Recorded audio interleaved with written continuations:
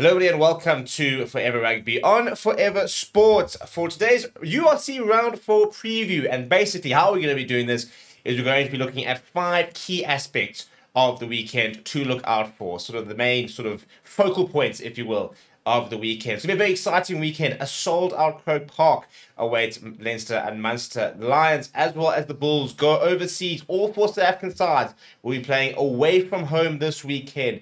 Big opportunities for the likes of in Edinburgh, for example, at Benetton to try and get their first wins of the weekend, of the season rather, after having, for Edinburgh, lost 3 in a row, Benetton having lost 2, drawn 1, and Scarlets as well, also winless at the moment, but a pretty tough game for them to go this weekend. Before we look at it, please do smash like on the video. Please do subscribe to the channel as well.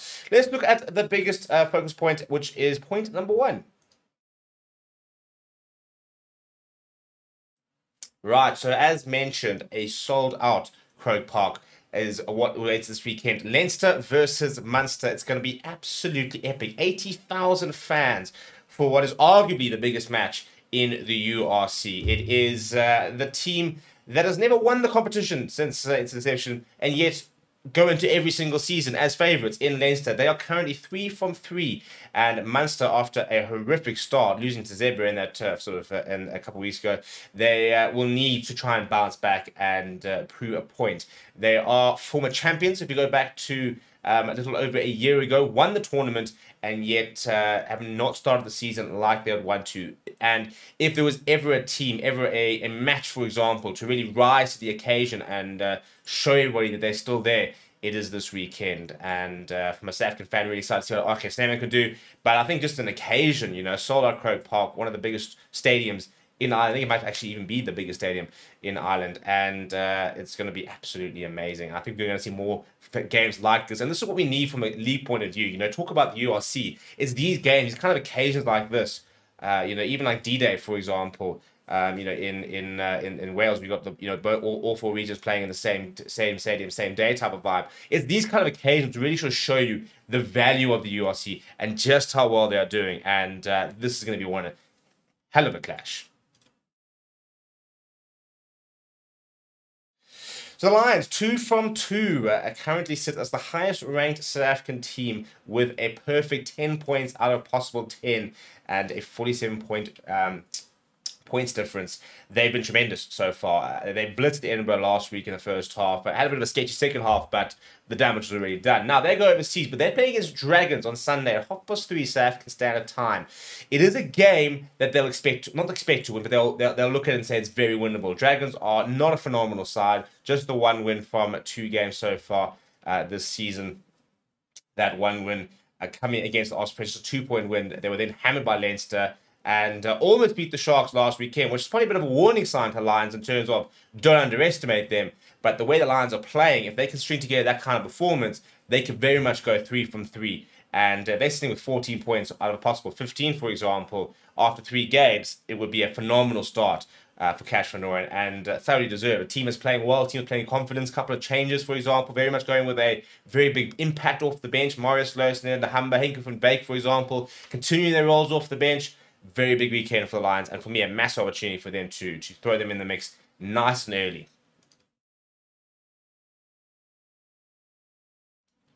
So, whilst it hasn't been an awful start for the Sharks, results-wise, they have not been good enough so far this season. A 36-30 loss to Connacht, and then just edging the Dragons last weekend, scoring right at the end. A very dramatic win. This is a Sharks side that, yes, are missing a lot of Springboks. There's no doubt about that. There's no Vincent Koch, no Siya Kolisi, Bongi Benambi, Everitt, Lakanya, Maxwell Mapimpi, Apele Fassi, Oxenchair, to name a few. There are lots of players missing, but it's still an absolutely quality outfit, and there's quality throughout that side.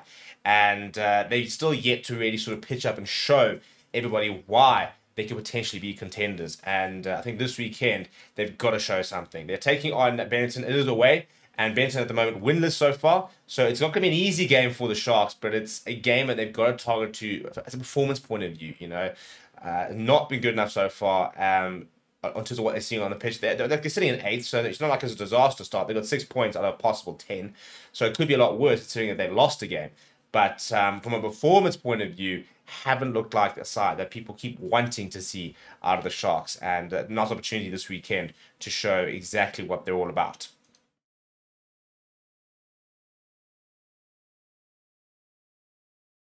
Right, so Cardiff have had a very interesting start to the season. They currently sit 5th on the log, and very excited to see what they do this weekend, because they're up against Scarlets, who have had a pretty awful start to the season. And a win for Cardiff could actually put themselves in the top sort of 3, depending on the results going at the moment. They are currently tied second, so 5th on the log from a points difference point of view, but tied second with 11 points from 3 games. Now, yes, Lions, for example, sitting a single point back with games in hand.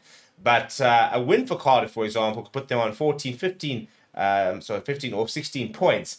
And depending on how the results go, that could keep them in that top 3. Now, given the fact that we saw no Welsh sides really feature last season, it would be a very, very big opportunity. Very cool to see Cardiff really take sort of stride. I mean, in general, Ospreys have been the better sort of Welsh side in recent times, but I think this Cardiff side have got nice players. Stevie P being one of them, who came off the bench last week, and they lost pretty heavily in that sort of first half. Really, they kind of got blitzed a bit by the Glasgow Warriors, but came back into the second half, made some changes, and in the end, 36-52. It is a big scoreline, but I think they were 33 points to 12 down and had a much better second half, which was very competitive. So you look at the weekend before then, and having already beaten the Scarlets, for example, big opportunity for them to go 2 for 2 and to get themselves up that log early in the season. I think it's so important. They then host Bulls next weekend, so things are not going to get easier for them. But if they can get back to winning ways tomorrow, then I think they've got a big opportunity to keep themselves in the top sort of 4. Top 8 is the main thing. That'll be the main goal for the season. But get yourself in the top 4 and see if you can try and ride a bit of a wave.